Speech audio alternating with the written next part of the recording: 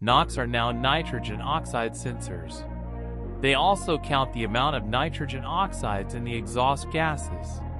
They are typically found only on diesel vehicles and were previously present on some stratified charged gasoline engines.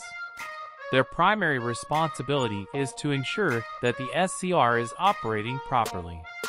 Alternatively, there is the selective catalyst reduction system.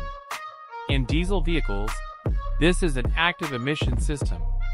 This injects ammonia or diesel emissions fluid directly into the exhaust gases. As a result, the nitrogen oxides are converted into nitrogen, water, and trace amounts of CO2. A diesel vehicle typically has two of these sensors, one prior to and one following the selective catalyst reduction system. The one before it measures how much nitrogen enters the system.